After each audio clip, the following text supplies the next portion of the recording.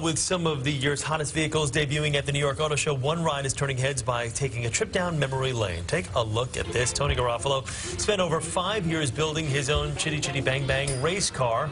Garofalo, a retired NYPD officer, used his pension to recreate the iconic vehicle from the 1968 film. He says his obsession for the flying car began after attending the movie premiere when he was just 4 years old.